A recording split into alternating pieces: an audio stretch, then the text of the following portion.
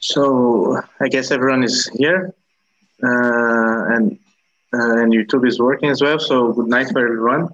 On behalf of CEBB and Instituto Caminho do Meio, we are starting this second edition of this CEBBTalks series. Boa noite para todo mundo. A gente está começando então a nossa segunda edição dessa série de falas. Antes de começar, eu vou pedir para a Poliana passar uns recados técnicos para quem, especialmente quem precisa de tradução, para todo mundo se orientar aí. Boa noite a todas, a todos. Então, para quem precisar de tradução, tem um botão na barra inferior com um globo. Daí você pode clicar nesse botãozinho e vai aparecer a instrução, a opção de você utilizar, para você habilitar o idioma de português. Se você quiser ficar com a voz da Roshi Halifax de fundo, você não desabilita o áudio original. Se você quiser ficar apenas com a tradução, então você aciona essa opção. No celular, esse botão ele vai ficar escondido em 3 pontinhos. Nesses 3 pontinhos na barra inferior, vai estar a opção do Interpretation, e aí você faz a mesma coisa, seleciona o idioma português e ativa a tradução. Obrigada, boa noite. Great. Well, welcome everybody. From here on out, we'll be in 2 languages. We'll be here in English, and then Polly just described how to do Portuguese through the interpretation button. If you have any questions further about the interpretation button, please just write in the chat, and Polly will help you with that. Se alguém tem algumas perguntas mais sobre como entrar no português, só entrar no chat e a Polly vai ajudar você a ouvir em português. So it is my great pleasure to welcome everybody to the second CEBBTalks. And CEBBTalks are short, powerful talks which expand horizon. And this is our first series, Interconnection, Community, and Global Transformation. And we are thrilled to welcome Roshi Joan Halifax, who will give us not only the second CEBBTalks of this series, but the second CEBBTalks ever. So thank you so much, Roshi Halifax. Thank you, Andreas.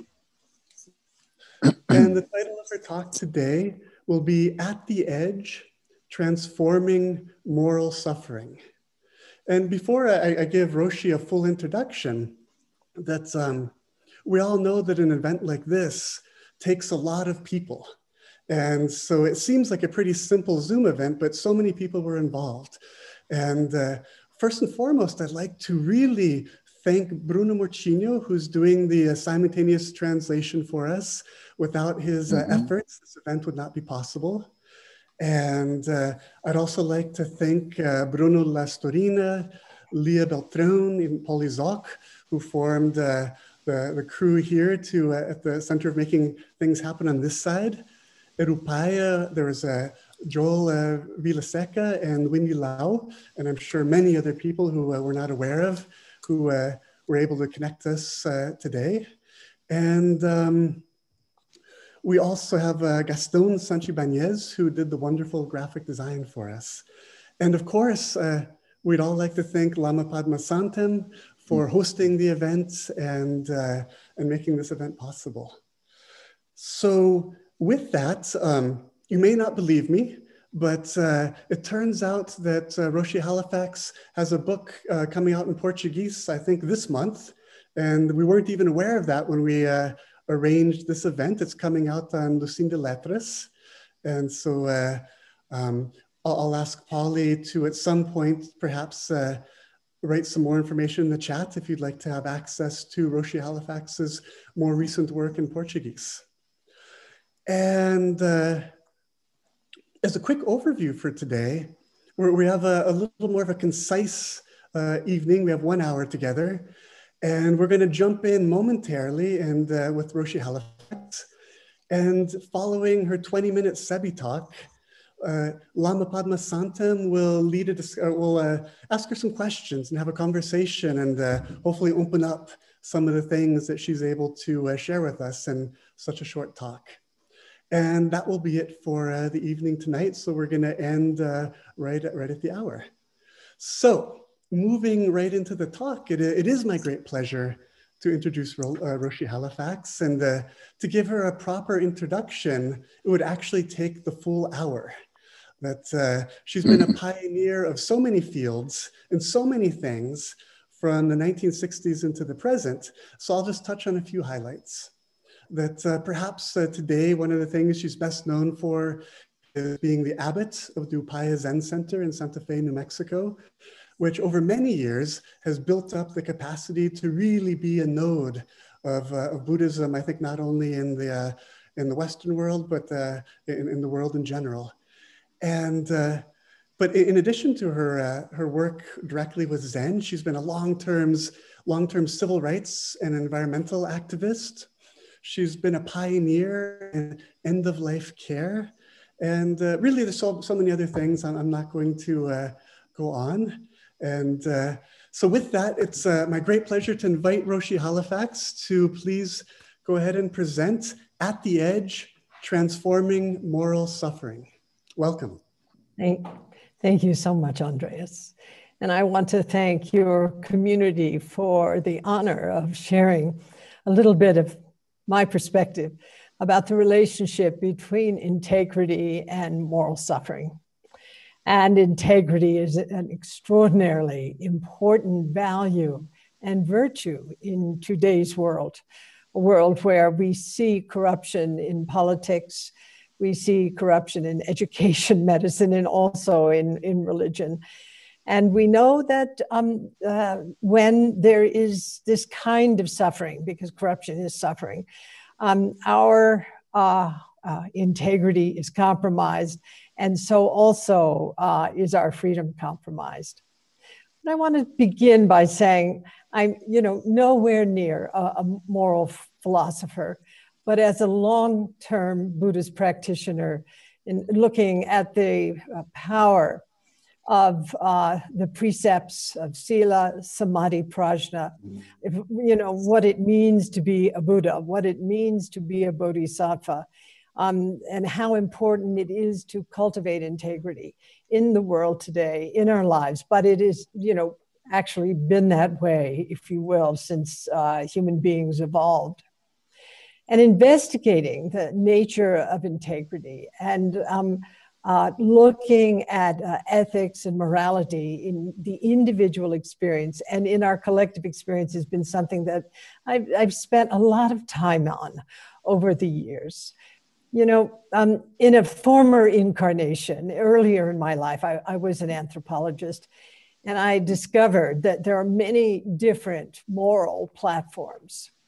And the notion of what is right and wrong can vary from culture to culture, and also can vary extremely from individual to individual. So I ask myself the question, what is integrity? And what I realized that the most keen way to understand integrity really has to do with looking through the lens of suffering. When we cause suffering to others, or we cause suffering to ourselves, our integrity is violated. And I want to look at some of the ways in which our integrity is violated and how to, heal that process. And when we alleviate the suffering of others, or when we operate or live by vow, we live a life that is upright, our integrity is affirmed. So, our values are reflected in our character, and they are what basically affirm or destroy our integrity. And I've written in many places, without integrity, our freedom is compromised. And I'm speaking not just about social freedom, I'm talking about our internal freedom as well. A lot of times we're speaking about it in terms of issues related to structural violence, but also we're talking about how we violate ourselves by engaging in thoughts, in speech, and in actions that harm others and harm ourselves. And in exploring the issue of integrity, I've seen, integrity has a pretty fragile edge. And I think it's interesting to look at that edge. One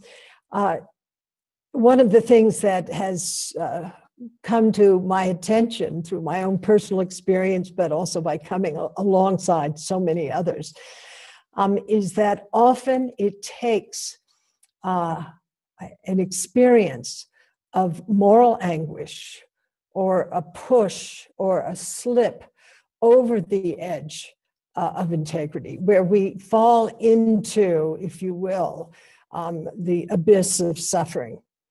And as a result of that experience, we begin this process of we suffer so much. We begin to look at, what are my values? What is really important here? What do I care about? What is the purpose of my life? I think that most of us who come to practice have come because of suffering because of we've witnessed the suffering of others, or we ourselves have gone through the experience of suffering. Now, it takes a lot of moral sensitivity in order to detect when we have gone over the edge. And it also takes moral discernment, which is our ability to actually assess what actions are morally justifiable. And this is where practice is really important. I use, for example, the image of strong back, which is the development of equanimity. It's an embodied image. And soft front, which is the development of compassion, understanding that equanimity and compassion are two sides of the same coin. And one of the things that equanimity lends us is the capacity to perceive deeply, to see reality more clearly, in a more balanced way, without interference from the biases that give rise to our opinions, to our judgments. And this is really critical, that we have that kind of equanimity. But also moral sensitivity means that we're able to expand our subjectivity, to actually include the experience of others and to be able to really read our surround. So we're looking at this combination of two features, moral sensitivity and the capacity for moral discernment. So our work, I believe, is, in the medium of practice, but it's also, our practice is affirmed through living by vow. And I believe that living by vow is central to our integrity. And that's our ability to be guided by our deepest values and to be able to connect to who we really are. And to be conscientious, to care, and to be careful. And it also points toward, when we live by vow, our capacity to be morally sensitive. And this is, something that I think is essential if we were to develop what is called moral character. So I've identified 4 different ways that one can go off course in relation to integrity. And I've lumped these 4 processes or experiences under the rubric of moral suffering. And so moral suffering can be defined as the harm we experience in relation to actions that transgress the tenets of basic human goodness. And I first want to talk about moral distress. We're going to go over 4 different forms of moral suffering. But the first I want to speak to is moral distress. And moral distress arises when we become aware of a moral problem and we want to determine a remedy. We want to, and we probably do determine a remedy. We see a way through the difficulty, but actually we're unable to act on it because of internal or external constraints. So since I interact with many clinicians, this issue of moral distress is really up in relation to what's being experienced now in the pandemic. For example, the allocation of sufficient resources to protect the clinicians, but also to take care of the patients. Are there enough beds? The clinician knows this person needs a bed, but there aren't enough beds in the ICU. So they put the patient in the hallway of the emergency room, experiencing moral distress because not being able to do the best for the person who is so gravely ill. The second area that I've identified under the rubric of moral suffering is moral injury. And this is a psychological wound that results from witnessing or participating in a morally transgressive act. Now, moral injury has been primarily identified in the military.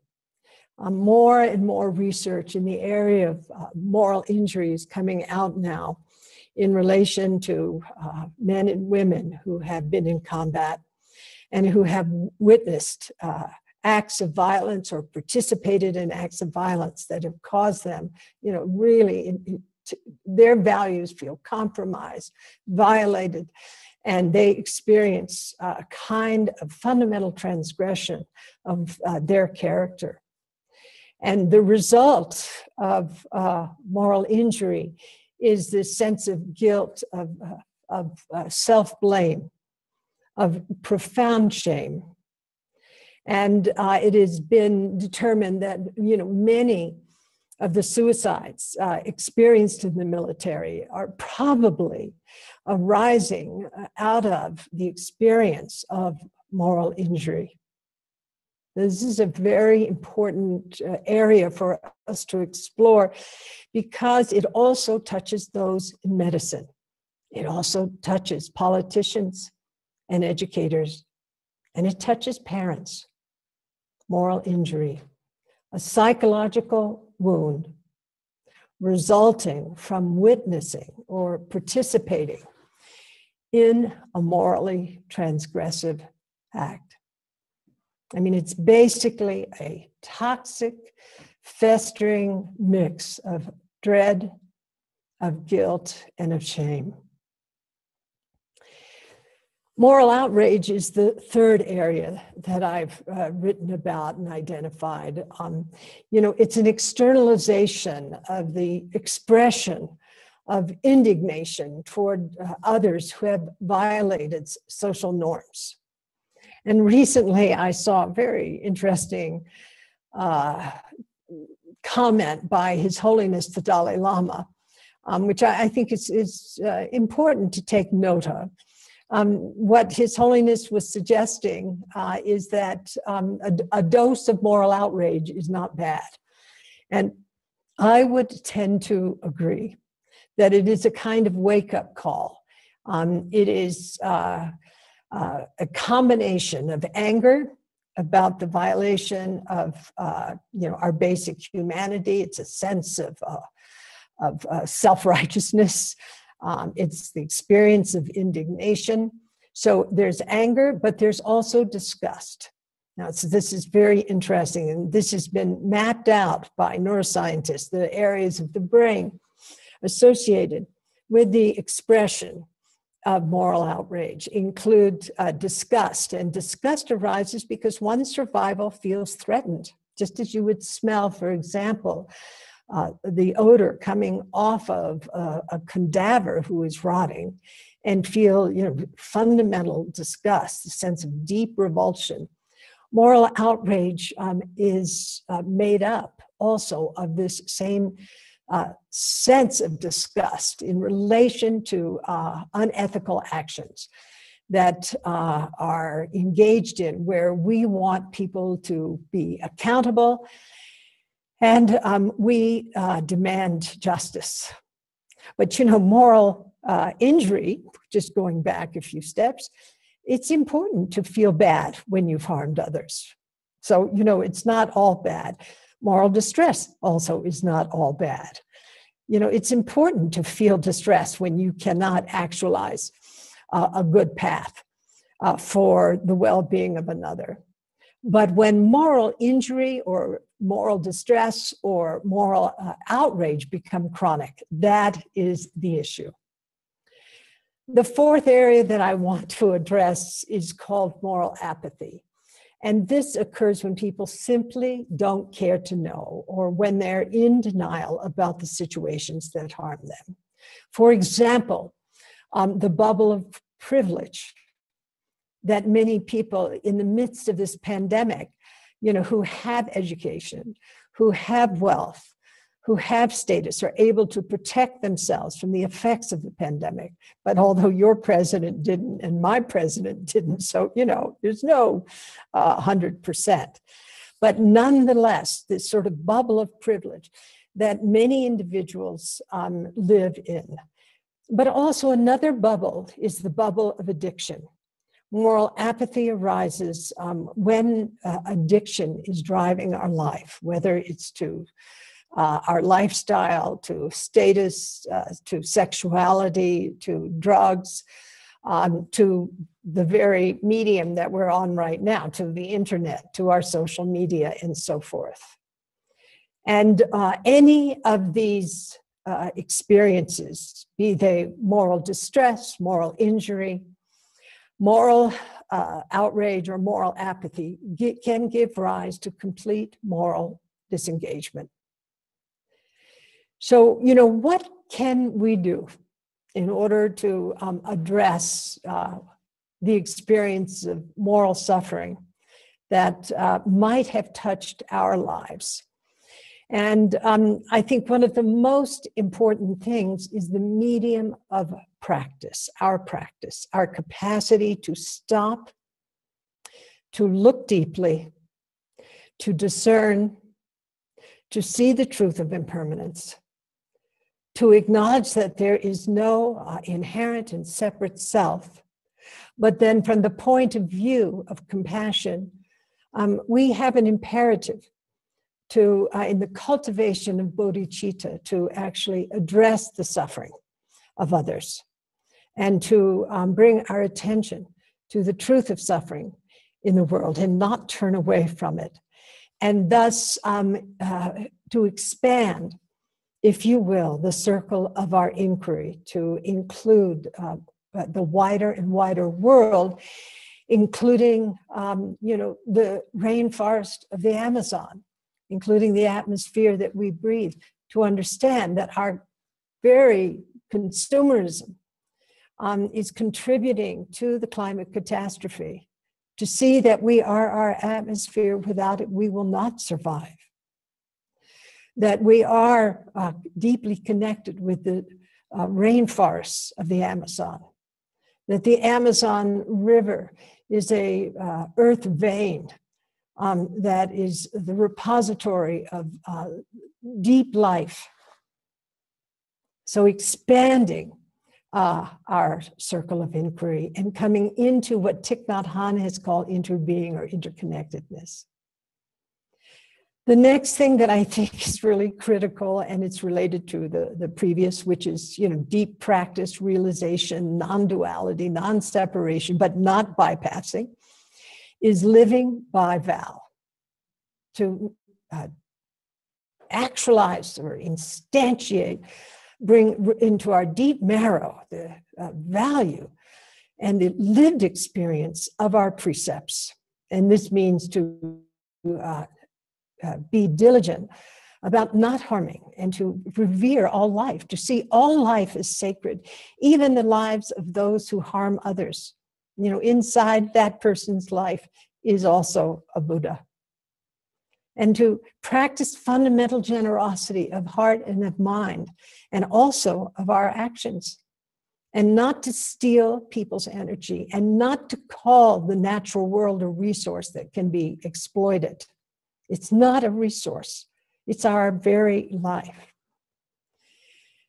And then to engage in conduct that is deeply respectful and that is, characterized by love and commitment. And most difficult for so many of us is to engage in speech that is fundamentally healing, not bypassing, but learning to speak deeply and truthfully and constructively. And then finally, these are the 5 precepts, just, a gloss on them, but it's, is to avoid intoxicants, including the intoxicants of the internet, the intoxicants of sexuality, the intoxicants of riches, and so forth. So, I want to finish this talk with something that I wrote in my book, Standing at the Edge. I'm very happy it's coming out in Portuguese. And if I can just share this little piece that I wrote to conclude my talk today. There is a Japanese practice called kintsukuroi, meaning golden repair. Kintsukuroi is the art of repairing broken pottery with powdered gold or platinum mixed with lacquer, so that the repair reflects the history of breakage. The repaired object mirrors the fragility and imperfection of life, and also its beauty and strength. The object returns to wholeness through the repair. It returns to integrity. Then I write, I'm not suggesting that we should seek brokenness as a way of strengthening integrity, although some cultures do pursue crisis in their rites of passage as a way to develop character and open the heart. Rather, I am proposing that the wounds and harms that arise from falling over the edge into moral suffering can have positive value under the right circumstances. Moral distress, the pain of moral injury and outrage, and even the numbness of moral apathy can be the means for the golden repair, for developing a greater capacity to stand firm in our integrity without being swayed by the wind. And I conclude, over my years of traveling to Japan, I've held several of these exquisitely restored vessels in my hands. I've seen that the golden repair is not a hidden repair. It shows clearly a vessel's undisguised damage. It combines ordinary stuff and precious metals to repair the crack, but not hide it. This is, I believe, how moral transformation happens and integrity opens, not by rejecting suffering, but by incorporating the suffering into a stronger material, the material of goodness, so that the broken parts of our nature, our society, and our world can meet in the gold of wholeness. So I finished this talk, I hope on time, just with the prayer, just as what happened in South Africa and in various other countries, that we come into the experience of healing through truth and through reconciliation. So thank you.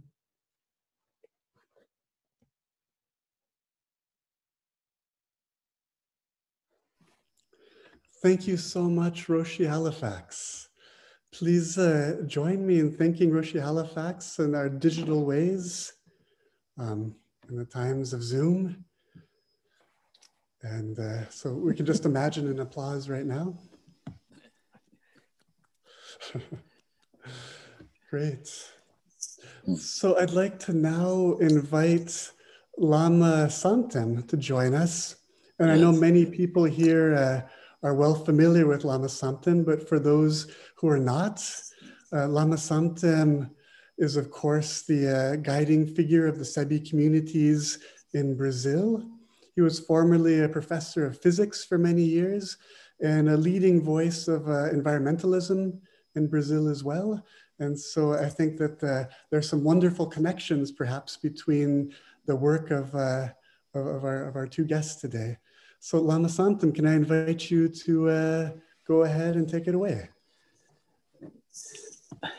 It was really great, your speech.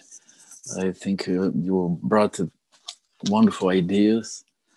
And I would ask you to say some words for the young people who now feel that maybe they will not have a future. In this moment, they have this challenge of imagine what could happen for them. What is this world that they are engaging now?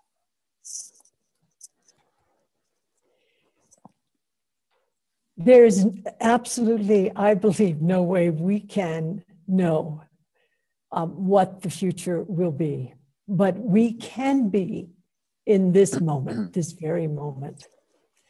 And we can also have the sense of love and care arising in this moment that makes it possible for us to have the confidence to create the future that we feel is most beneficial for as many beings as possible.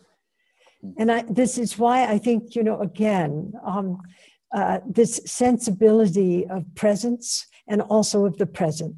We have now is the time for us to actualize the promise of the future. Not tomorrow. And falling into futility is in a way a kind of cop-out, if you will. But a lot depends not only on young people. You know, we elders have a responsibility to actually change our own behaviors so that we're modeling, you know, the best for young people. I can't separate young people from elders because, you know, it's not like young people are living in this vacuum and elders are living here. We share a common world and we have a common responsibility. And I feel like the elders, you know, in a way, my generation has made so many grave errors. And this is why I ended my talk bringing into focus the process of truth and reconciliation. It is, I feel, our responsibility to be very clear and to, you know, to apologize to the younger generation and then to form relationships that are generative so we can build the future together. Yes, thank you.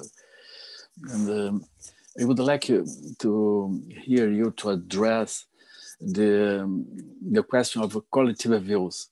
For example, when we practice, usually we are invited to develop personal views, to develop a way that is, in some sense, is a personal way. But, for example, when we change the mind, it often we feel that the world doesn't understand new positions. Even, for example, if we change the way of eating, then maybe we don't find the things we want to eat. For example, organic food, it may be not easy. Then we are in a world that we don't have really possibility of individually change the things. for example, any person in a big city, when go to the bathroom, doesn't know what will happen with the water, the flux. And then we are in a net, in a tight net with all the people. Then we need to change collective thinking, collective way of thinking. And how Buddhism can help in this. So, gosh, you asked many questions, within what you said. So, maybe. Okay. Maybe you could ask me just, there were so many wonderful things that you said, and maybe you can just ask me one question out of all the questions that were embedded in what you shared. Okay. How to help the people to change collectively the way of living. So one of the things that I've learned from experience is that, I can't really do this for anyone else. I have to take responsibility for my life, for my practice, and my willingness to actually relate to the world in a conscientious way. But there's another part here, and that is that I'm observed by others, just as young people observe each other. And as a result of that, a whole sort of wave of values and of behaviors arise that could be wholesome or unwholesome. And so, although we are only responsible for, our practice, so to speak, the transformation of our own mental continuum, just by doing so, we are touching numberless other beings. So I think this is really one of the profound values of having a contemplative practice, that we stop. We learn to actually concentrate, to allocate our attention to the breath, for example, shamatha, shine. We begin to settle down. And as a result of that, we can see more deeply into also the truth of our own suffering, seeing our delusions and biases, and going through the struggle of feeling like, I'm worthless, I'm stupid, I'm harmful, and so forth. But also seeing, the truth of impermanence, and looking deeply that we're not separate from the external world, that it's a continuum, that our subjectivity, when we drop deeply into practice, is radically inclusive of all beings and things. So one better know where your toilet water is going. Does it go into the Amazon River? That is what mindfulness is, but it's also what is the actualization of the precepts. We have to know things in terms of karma, or of cause and effect, and to understand that our thinking, and our behaviors can have radically destructive or constructive downstream effects, and take responsibility for that. Okay.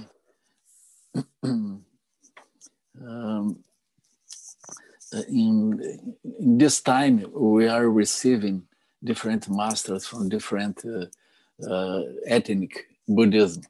And we have seen this, we are seeing this in the United States, here in Brazil, the same.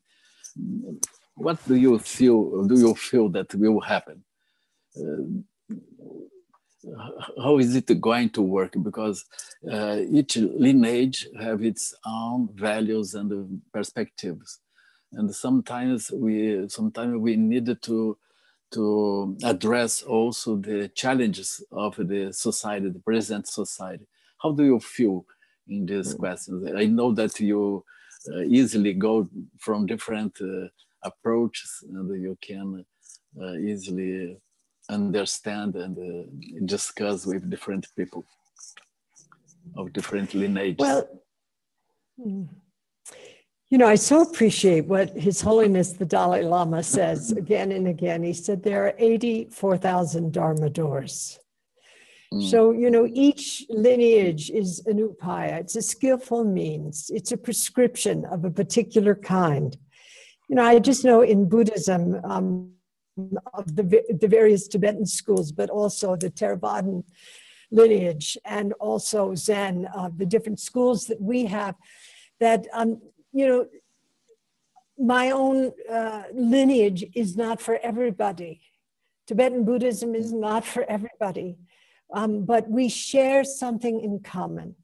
And what we share is the commitment that the Buddha actualized in the first turning of the wheel, which is the understanding, looking deeply into the truth of suffering and the origins of suffering, and that we can actually free ourselves from suffering, and there's a path. Now, all of the lineages, all of them share that, this common root, but there are different ways, which I think is wonderful. Making it possible for, you know, someone who has this kind of personality and tendency, they will fit better into the Vajrayana school, the Nyingma school. Others will fit better into the Soto Zen school.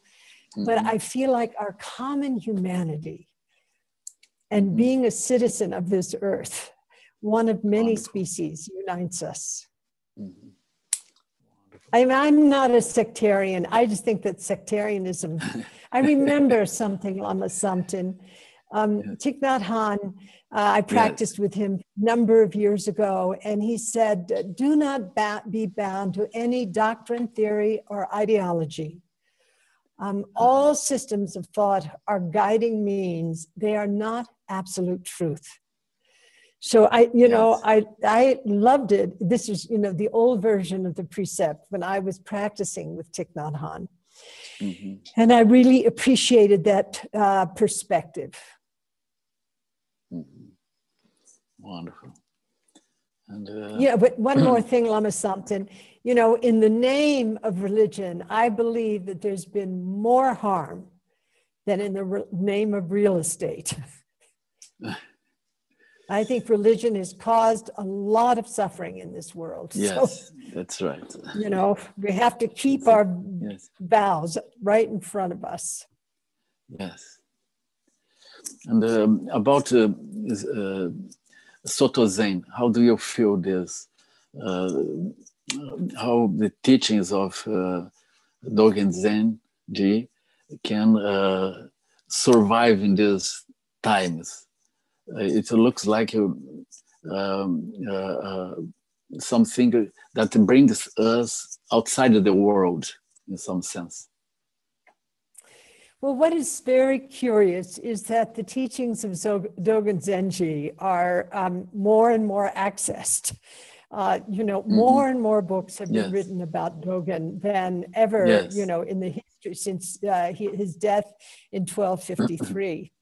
And our good mutual friend, Kazuaki Tanahashi, you know, is part of the wave of individuals who are writing texts and translating about Dogen and translating Dogen. You know, for me, Dogen's emphasis on shikantaza, on just sitting, of natural mind, uncontrived, unmediated by the process of techniques. That is actually what I think is so powerful about the work of Dogen. You know, the volumes that he wrote all point to, you know, this very simple thing. Just, it's called, you know, Dokan, the circle of the way, the integration of sitting, of precepts, of realization, and this life as it is. Wonderful. One student of Kaz Tanahashi is starting to translate the teachings of Dogen Zenji. I think it's wonderful. For me, it's very special, really, in Buddhism. It's uncommon, the approach of Dogen. I think any person in any lineage can really appreciate and enlarge his view with the perspective of Dogen. One point that... Well, I admire the person who's translating Dogen, probably from Kaz's text in English into, Portuguese. Dogen is very inaccessible. I mean, in a certain way, you have to kind of marinate yourself in Dogen, like you would marinate a vegetable, marinate aubergine. You have to let Dogen kind of soak slowly into you. Yes, of course. Yes, essentially all Buddhism is that because it's very profound, and we have to understand what is really said, and the Dogen especially. One point that I think is very interesting for me, with the challenge also, is the meaning of that the old trunk suddenly show flowers, and it brings the spring. I appreciate very much these figures he used, because I understand that this as the changing of the world, really. When the view change, when we see the flower, the view change. When the view change, the spring comes. Then I think we, yes. I mean, spring is always, associated with the experience of awakening, with Bud, with Buddha, with what it is to awaken. Yeah, beautiful. Yes, Dogen, like many of the great Chan masters in early China, uses poetical imagery in order to transmit the Dharma. So, I remember George Dreyfus once said, Christians love God and Buddhists love lists. So, there's quite a few schools of Buddhism, both Theravada and, of course, Vajrayana, where, the lists are really wonderful. There's a great way to remember the Dharma. But in Zen, the emphasis is not so much on lists, but on the evocation of one's experience through poetic imagery. Yeah. I don't know if we will have some time for a last question. Maybe you could help us to understand with your experience what to do, for example, when we are approaching elections. The Sangha started to ask, should we vote here or that? And they bring the question, they bring opposition, they look at the people as devil or as good persons, or other as very bad images, and they think they have to fight against. And how do you feel this? Well, I think this is a very powerful opportunity in your country, my country, and various other countries in the world, where we see the corruption in politics, and also the effects of corruption, particularly on people who are don't have access to medical care, or who are impoverished, or have no access to education, or the exploitation of natural resources, and the climate effects of this. So, I try to vote with my heart.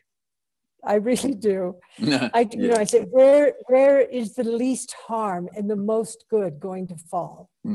And it's not about liking or disliking. It really, I try to use the medium of my practice as a way to bring forward my discernment to and my commitment to end suffering. And where will the least suffering and the most good? Who will carry that? Good. And whom can I hold accountable So, you know, we have been, Lama Samten, very active in our community and also through Zoom all over the world in our Mahasangha around political and climate issues.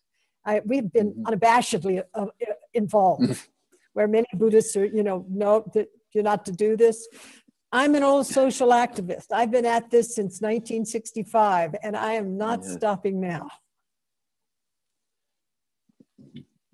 And somebody asked about not voting. Not voting is voting.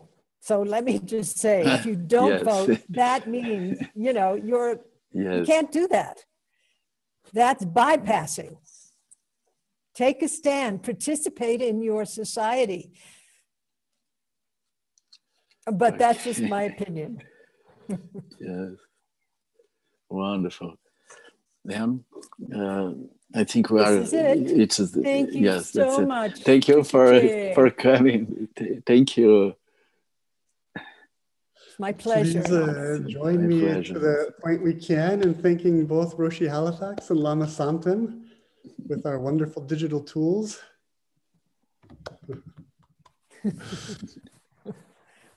Great. So thank you both so much. I certainly didn't expect that we'd get into the ins and outs of Dogen today, but I guess it just goes to show that we never know what to expect.